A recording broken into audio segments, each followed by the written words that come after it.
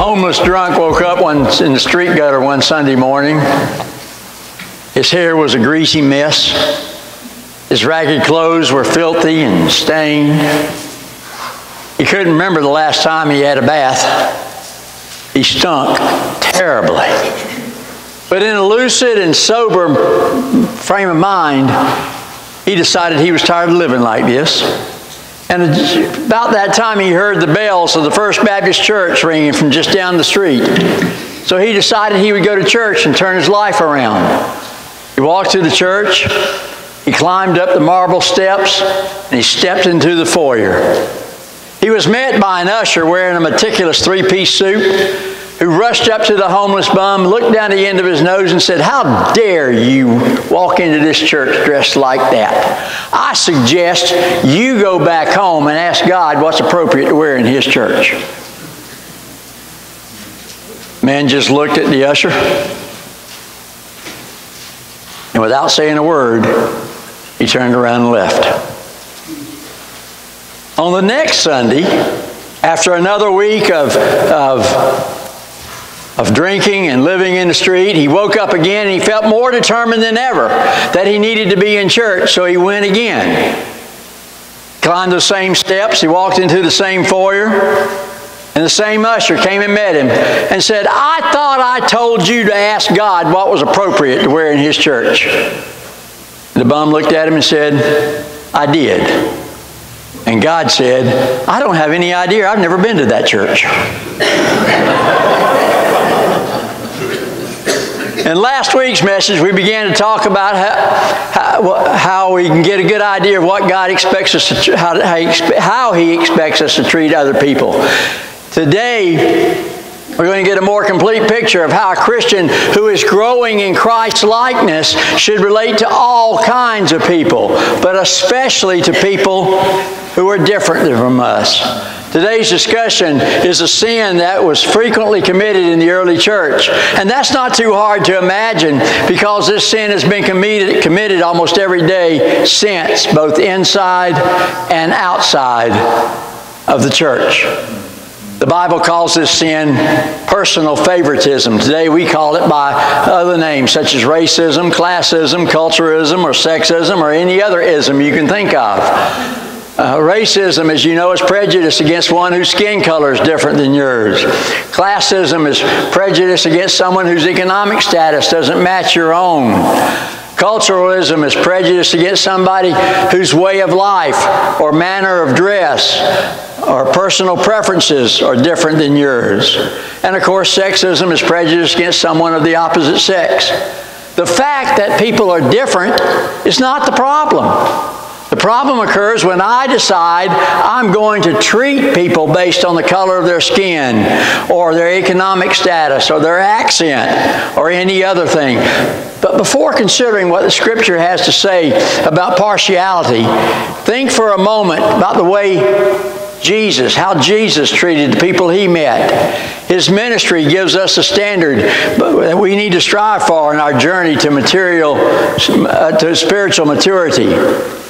When we look at how Jesus dealt with other people He encountered during His time on earth, one fact jumps out rather starkly. Jesus did not relate to people based on how they spoke, or what they looked like, or how much money they had.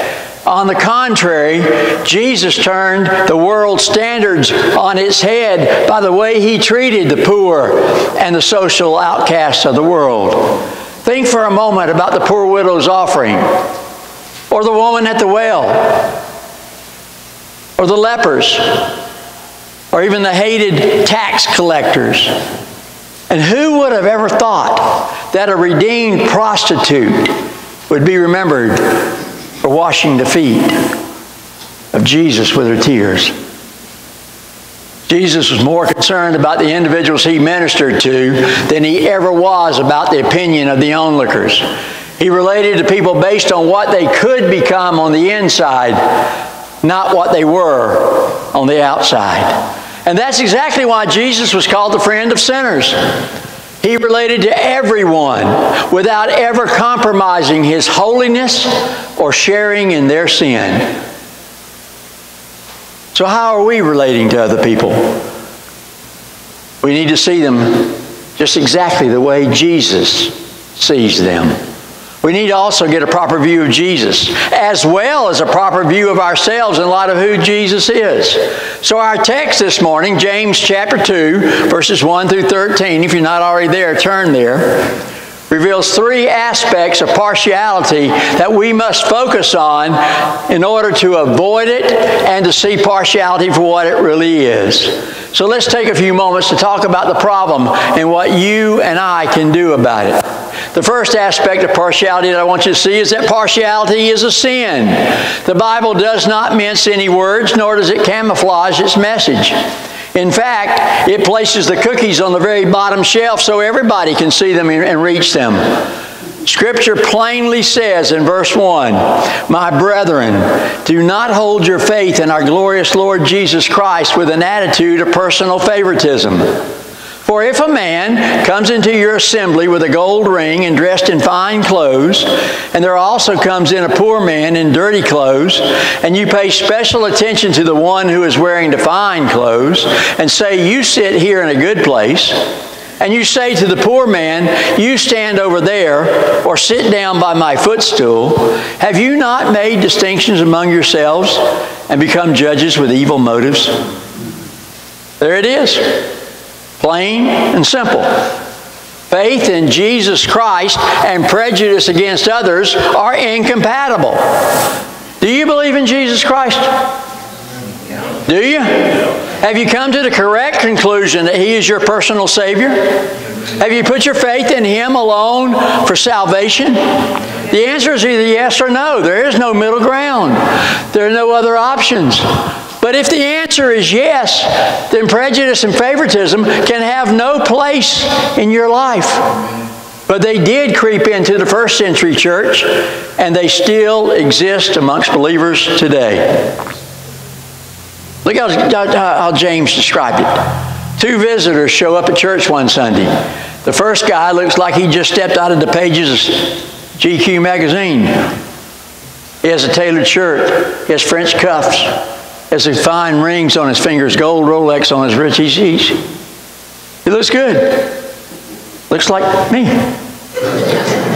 All right, that's a stretch. But at any rate, he looks like a man of great influence and wealth. It's obviously that he's been somewhere and he's done something. He has made a mark. And it is clear as soon as this man walks into the room that he deserves attention. But at the same time, another man steps into the church from right off the street. It's obvious from the way he's dressed, he doesn't have a lot going for himself materially. His clothes are ragged and filthy. He smells horribly. His hair is matted and greasy. He isn't trying to be dirty, but after all, he is living in the streets. The very best that he has is shabby and tattered. One church, two visitors, two extremes. There's nothing wrong with any of that. The problem is what happens next. Because the ushers now get into the act. Guess who got the preferential treatment? The man who looks rich got a good seat. The poor man's told to go stand in the back of the room. But notice this very much overlooked fact. Who made the value judgment here? It wasn't the rich man. The Bible does not condemn successful people because they're successful. Nor is God saying that a person has to apologize for being blessed. Neither should a poor person feel bad because he hasn't climbed many rungs on the ladder of success. No, it was the people at the church who separated the two visitors, making one feel welcome and the other one feel unwelcome. The sin was the faulty judgment of God's people that they made and the motive that prompted them to make it. The church made a sinful value judgment about its two visitors based solely on outside criteria. In this case, their economic status. The act and their motives are both evil. Listen to God's word in verse 4. He said, "Have you not made distinctions among yourselves and become judges with evil motives?" Notice that phrase, among yourself. It's bad enough that the rich man was honored and the poor man discriminated against simply because of their economic class. But the sin was not limited to the one who led them to their respective seats. The sin belonged to everybody else in the church who saw what was happening and did nothing about it. That's one reason why the sin of partiality is so insidious. It spreads and infects too many people. In the mid-90s, I was pastoring a church in the western part of the state. And across the street from the church was a trailer park that was going through a demographical transition. The park was beginning to be occupied by black and Mexican families. Naturally, the children of this park soon began to attend the church.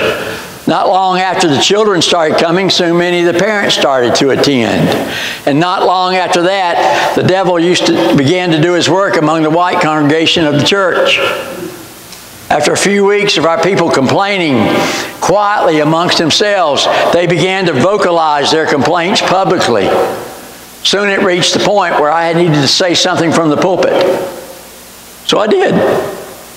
I remember that Sunday morning telling the entire congregation, white, black, and Hispanic, that our church was open to and would welcome anybody at all who wanted to come into the church for the purpose of worship. If anyone was there for any other reason, they needed to get up and go home. There were quite a few amens from our long-term members. But then I added this sentence. Now, having said all that, a lot of you white folk need to get up and go home. At about the same time, my mother-in-law told me that one Sunday morning a couple had joined their church in Fayetteville. The fact that a couple joined created a certain level of excitement in the church because it had been a long time since anyone had joined the church. And it just so happened that on that Sunday night that couple joined, several of the ladies were talking and the pastor was with them. And one of the ladies said commented on how excited everybody was because that couple had joined the church. And my mother-in-law told me that the pastor said, well, those people are so poor they won't help the church any at all.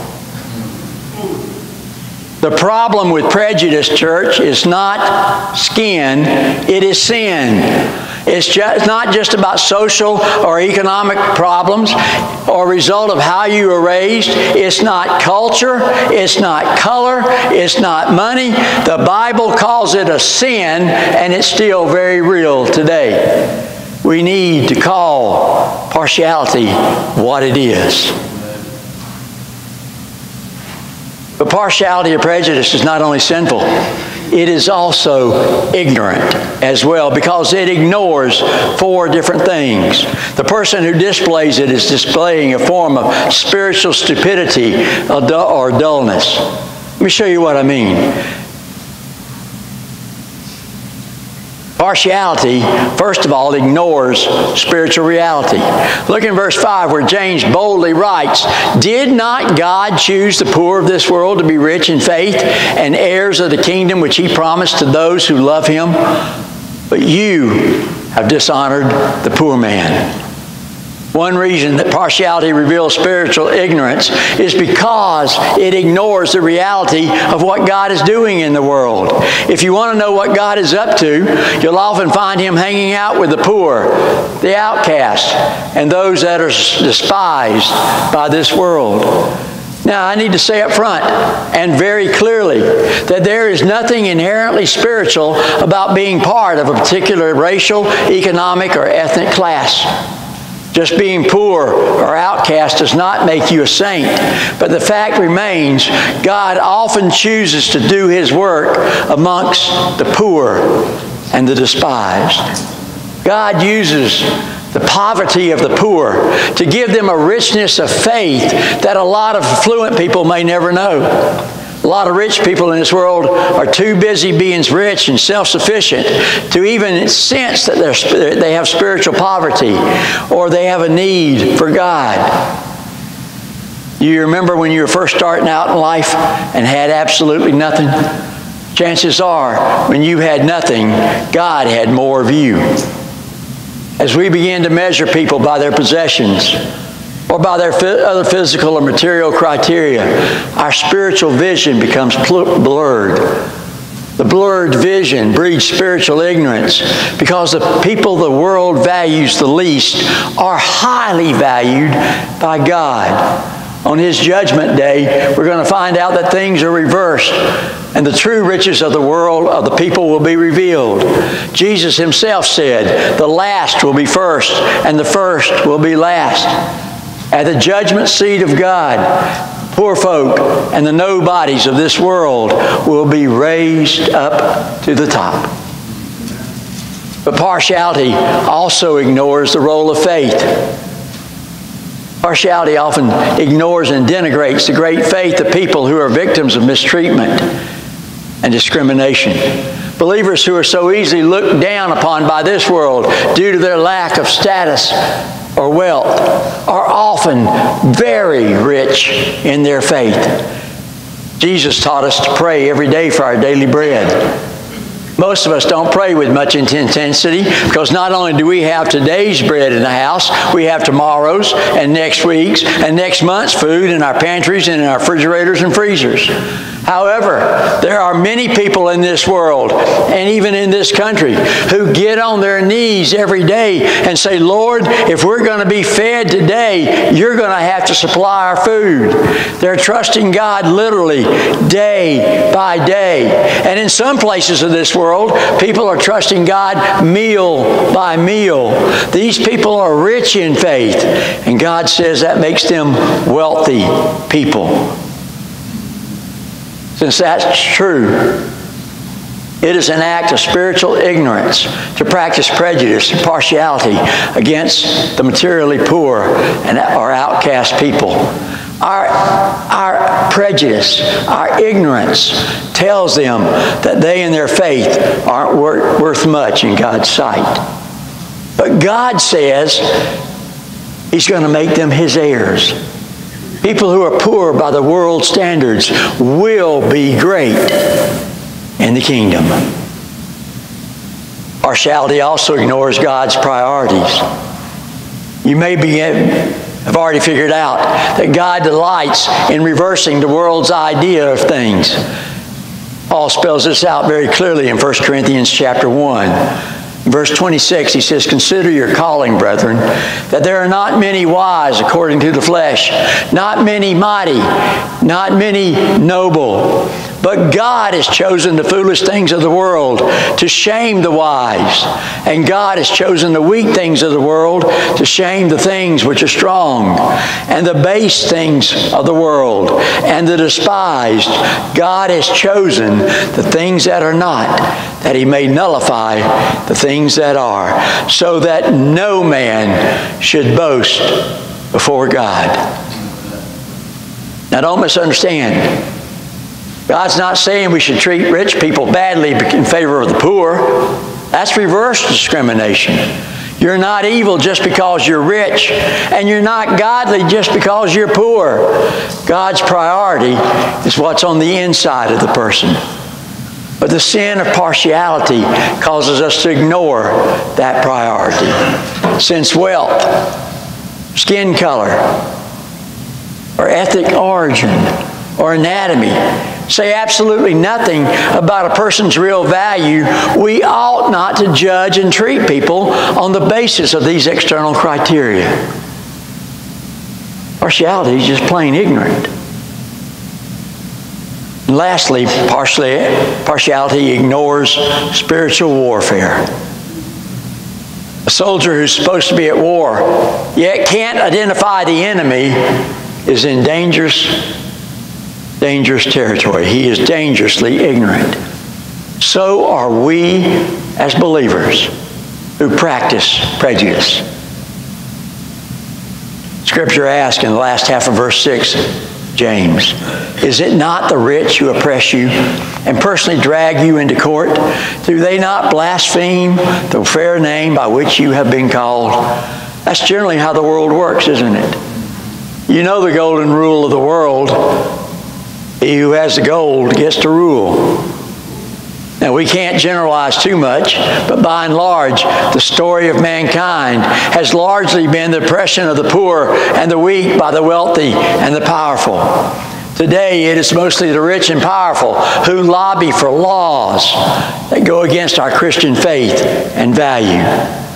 So it is in the spiritual realm.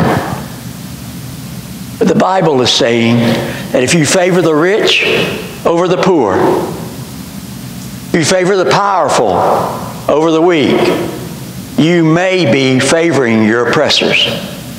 Church, let's don't give the devil another weapon to use against us. Third aspect I want you to see about partiality is the solution. This is the good news. The solution to the sin of partiality is conformity to the objective standard of God's Word. Remember in our study of Acts, even Peter, the once bigoted Jew, came to understand that God is not one to show partiality. Now again, let me emphasize, the problem is not that people are different. God designed us with differences, whether the differences are in superficial things like music, clothing, or food choices, or whether they're in deeper things such as our racial and cultural backgrounds. Differences are legitimate.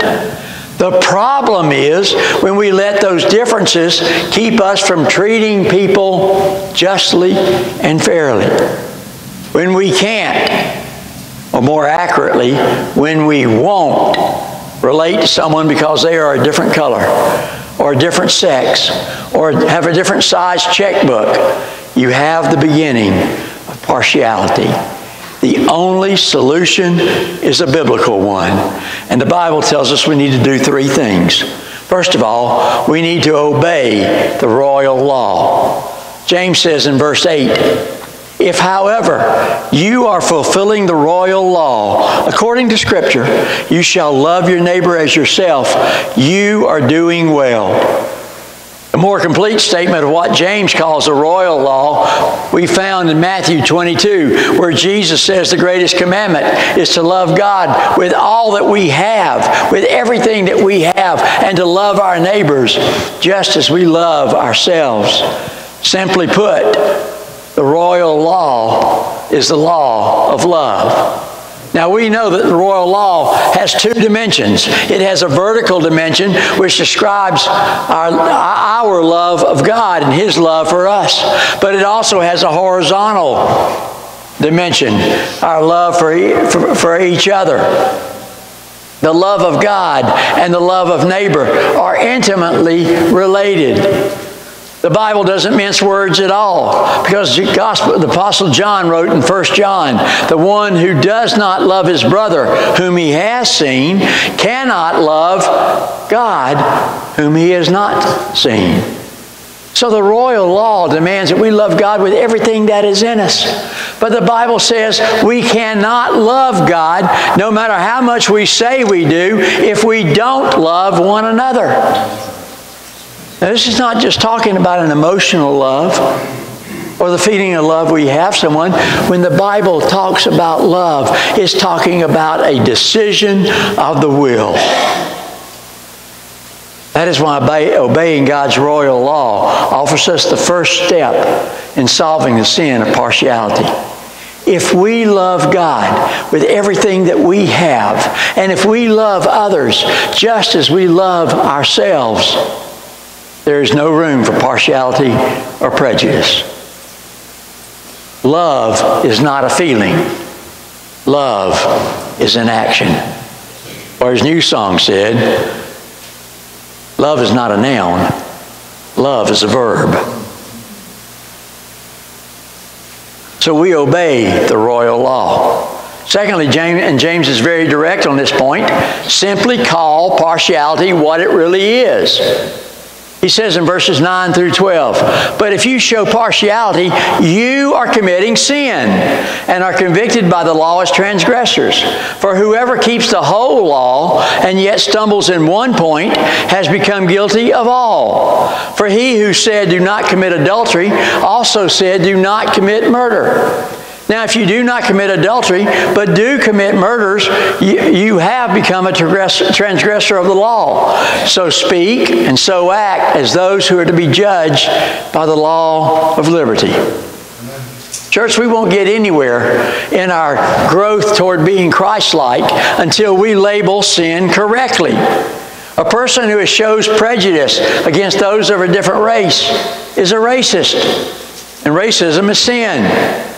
A person who shows prejudice against those of a different sex is a sexist, and a sexism is sin. The same is true for any other kind of discrimination or prejudice. When we commit this sin, we are put in a category that God calls transgressors. Now it's starting to get a little heavy, isn't it? God says the prejudiced person is no different than a murderer or an adulterer or a thief. Now we're quick to protest. Prejudice is not the same thing as murdering someone. Well, God says it is. Look again at verse 10. For whoever keeps the whole law and yet stumbles in one point has become guilty of all. Now, church, I need to confess to you. I am a murderer. I'm an adulterer. I'm a rapist. I'm a thief. I'm a drug dealer. But this verse says, if I'm guilty of one, I'm guilty of them all. There is no difference in the eyes of God. Now James goes on to explain that a murderer can't expect to get off by pleading his innocence on the charge of adultery. Can you imagine somebody standing before a judge and saying, Your Honor, I did in fact murder that man, but I never cheated on my wife, so you got to let me go. Not committing one sin does not cancel out the penalty for the one you did commit. The same God who commanded us not to commit adultery, not to commit murder, also commanded us not to show partiality or prejudice toward other people. Partiality is sin, and all sin is serious. So we're to obey the royal law. We're to call partiality what it really is. And then the third step to solve this problem of partiality is to show mercy to all. This third aspect is found in a word of hope. Look at verse 13. For judgment will be merciless to one who has shown no mercy. Mercy triumphs over judgment. When we show mercy to others, when we act with love and justice to all, regardless of race, culture, class, or sex, God turns that mercy around to our eternal credit. One day, as we stand before the judgment seat of Christ, we'll all have to give an account for everything we did, for everything we failed to do, and the motivation behind each decision. Our heavenly rewards are based on this accounting. Now, I can't speak for you, but I know I haven't always done the right thing. And I know that sometimes I did the right thing for the wrong reason. But this verse tells me that God is going to recognize every time I showed mercy to someone else. Every time I made the world's nobody feel like God's somebody. Every time I treated someone that was different from me according to God's royal law, God will acknowledge that mercy and show me mercy. Remember what it says, mercy triumphs over judgment, always. So what does the solution to partiality look like when you put it all together? It begins by naming and confessing partiality as sin. It includes a commitment to obey the royal law of love. And it means looking for opportunities to act with justice and mercy to everyone. If we are growing in Christ's likeness and following in His footsteps toward the goal of perfection, the sin of partiality will never again be a problem for us. That is what it means for us to say, we are one in the bond of love. We are one family. Regardless of where we came from, regardless of our background, regardless of what church we go to, what denomination we may attend, we're all one family. And I am glad to be a part of the family of God with each and every one of you. Father God, we say thank you for the mercy you have shown to us, for the way in which you came to us and honored us, esteemed us, redeemed us. And even though we have we can offer no value to you in and of ourselves, we know you have put value in us. And you have loved us. And you have said you want us to be with you forever and ever and ever. And what you've done for each one of us, you made possible for every man, every woman, every human. So God, let us not sin against you by treating people differently, no matter the reason why. Instead, without compromising holiness and righteousness which you have given us, and without participating in sin with them,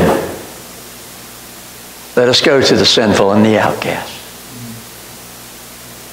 and show them what someone showed us about your great love.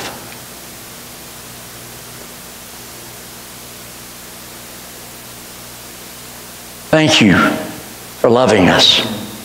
Thank you for redeeming us. Thank you for adopting all of us into your family so that we together as brothers and sisters can call you our Father. May we always bring honor to your name. And may we never, ever cause you to be ashamed, to be our God, and to be our Father. For this is our prayer in your name.